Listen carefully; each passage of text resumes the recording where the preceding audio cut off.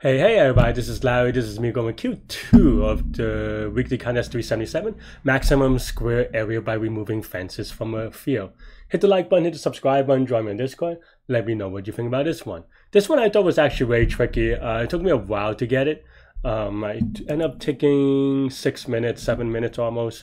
And yeah, and it's a hard problem for a lot of people, at least, at least it seems, right? There are a lot of wrong answers, and it's just, to be honest, and even to the point where I halfway considered skipping it and coming back to it, but then I find just got a little bit lucky with seeing it.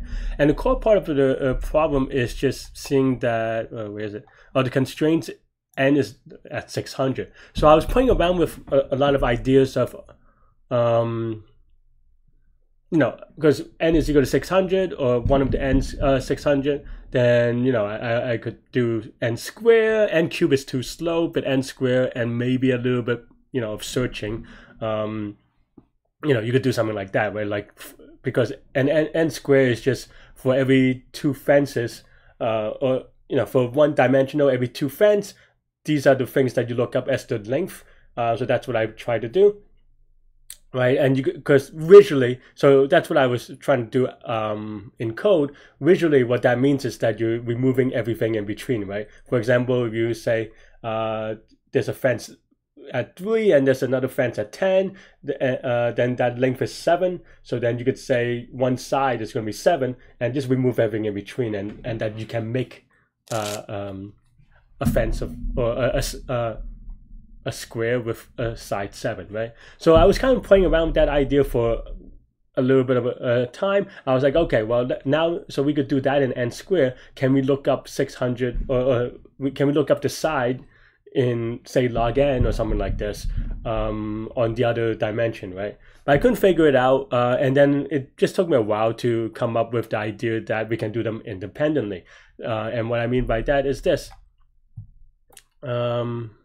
There is a sorting, of course, but basically the idea is that, okay, you get all the possible sides for horizontal, you get all the possible sides for vertical, and then you kind of merge them and then take the max of the merge ones. You don't even have to do a full merge. You could do some sort of what you might call it, not a sliding window, but a two fingers algorithm, 2 pointers algorithm.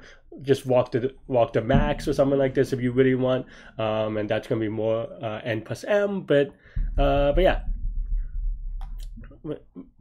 but so you could do a number of things like that. But that's basically my idea, is that for one dimension, I set a set.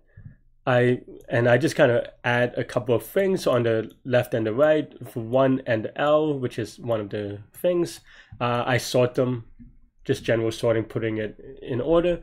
And then, yeah, I don't even think I need to sort, do I?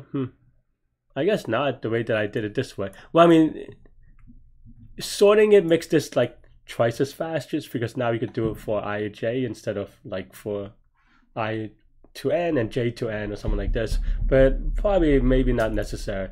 And if you want to remove 0 just in case, I guess. But yeah, I don't know if it's necessary, but it's just that you have to write this part a little bit differently. But yeah, but this gives you one side for that dimension of a possible size, because like we said, you can just eliminate everything in between. So that's how you get it. So then this will return n square elements for one of the dimension. So I get it for horizontal, I get it for vertical, and then this is just set intersection in Python. It looks very weird, but yeah, that's set intersection. So if there's no intersection, I return -1, because that's what they want to tell you to return. Otherwise, you just return the max of it, the biggest side. You square it to get the area. Remember the mod, which is, I suspect a lot of people got a wrong answer from that, because this fits in the long, I think. So it's a little bit awkward, to be honest, that, because on Q3, the answer does not, or the answer should be a long, yeah, right? The answer is a long, I guess, in C++. So yeah, Q3, it has the same thing, but it looks like it doesn't need a mod. So it's a very inconsistent thing here, right? Because the domain of the answers are still the same. This is 10 to the 18, and this is, I mean, not, I guess 10 to the 11. I guess there's a little bit minor difference with respect to kind of like JavaScript, for example, doesn't have a native long, but anyway, I don't know. Side rant aside, but yeah, that's pretty much it. This is n square for this, and then we do it twice, and then this is linear on the n square. Remember that, you know, this could be n square and this could be n square, and then, you know, you do a linear thing on that. So this is n square. You could also walk it, but I think that's still the same in the n square. Either way, yeah. So this is going to be n square time, n square space, because sides can be n square. And that's all we have for this one. Let me know what you think, and you could watch me solve it live during the contest. Now, though, it's just a lot of me thinking.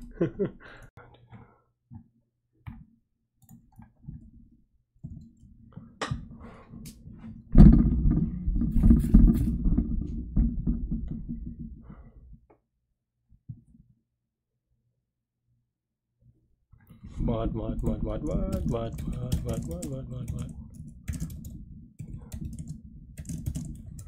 even type the mod, by the way. What is going on there?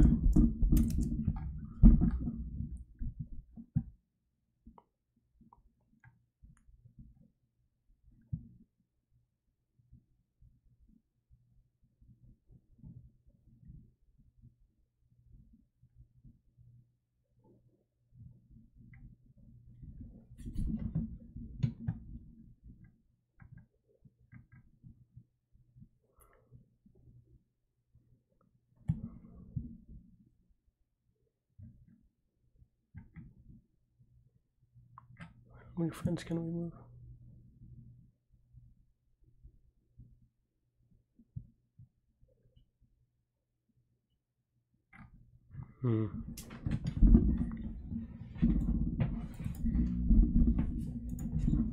Weird one for sure. My part is not that important, actually.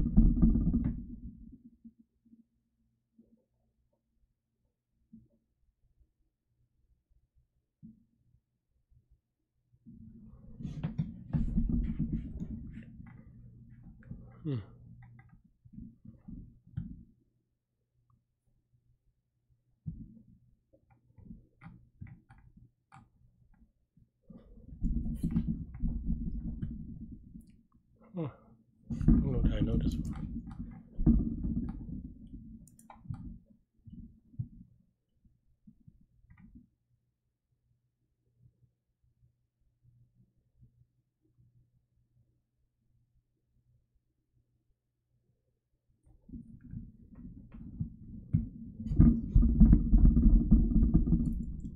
Just give it 2.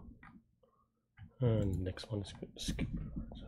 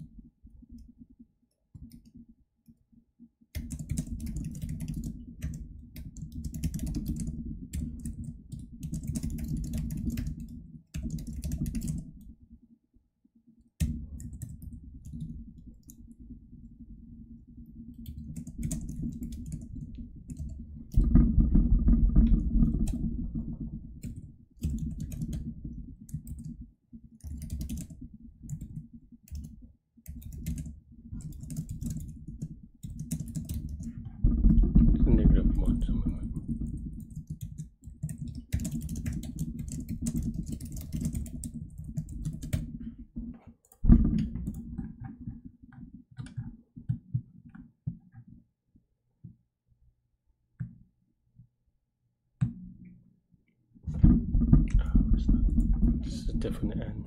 A. That's what I get.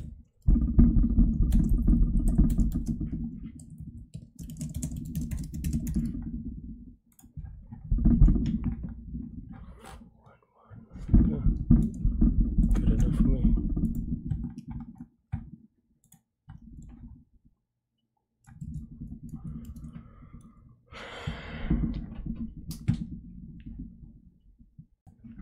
Yeah, thanks for watching. Hit the like button, hit the subscribe button, join me on Discord. Let me know what you think about this contest. Yeah, stay good, stay healthy, take good mental health. I'll see y'all later and take care. Bye bye.